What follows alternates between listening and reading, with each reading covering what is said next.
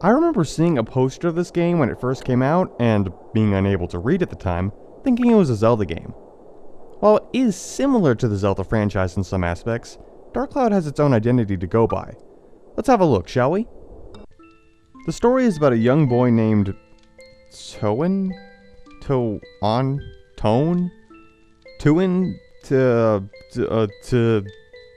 story is about a young boy named Phil, who lives in a village called Norune.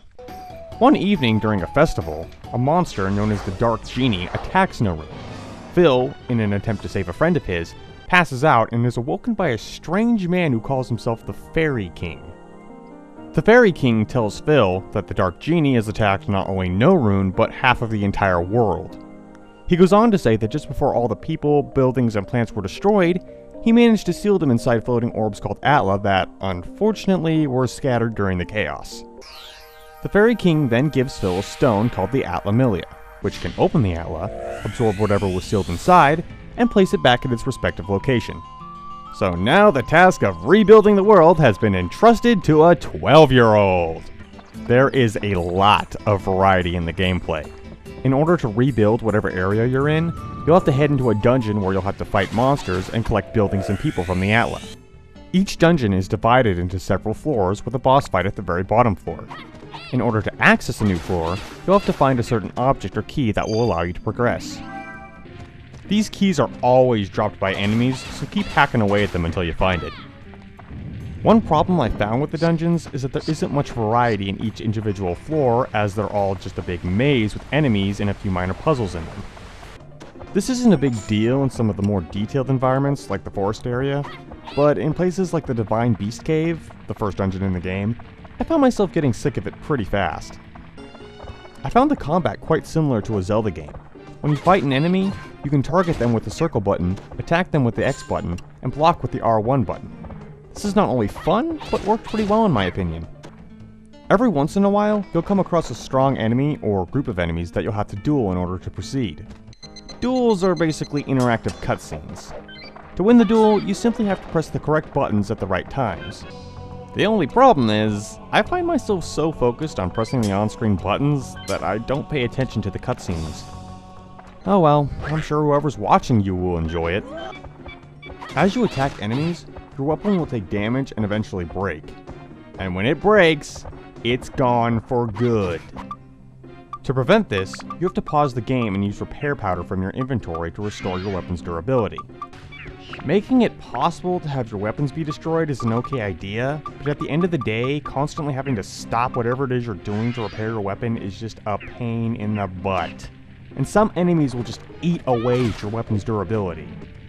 You can upgrade any weapon you have using materials you find in dungeons or buy in stores.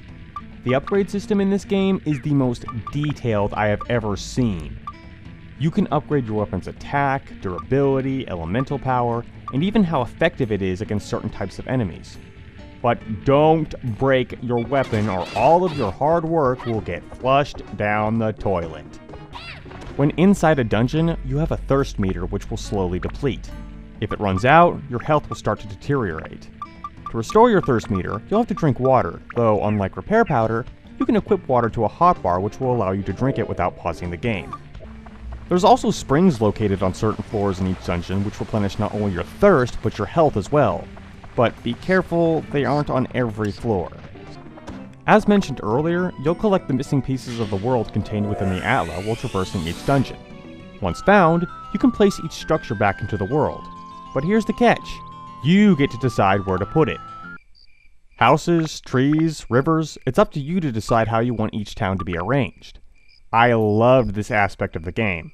Being able to arrange everything to my liking? Yes, please. As you travel, you'll meet some quirky characters who will decide to help you on your quest.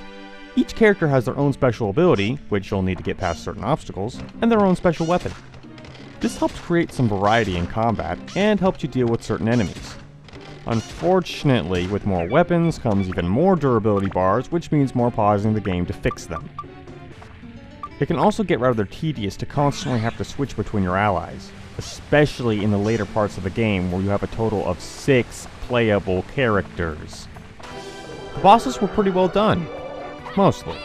They range from hard to challenging to pathetically easy. The hard ones were, well, hard, and the challenging and easy bosses were more of a matter of figuring out how to kill them.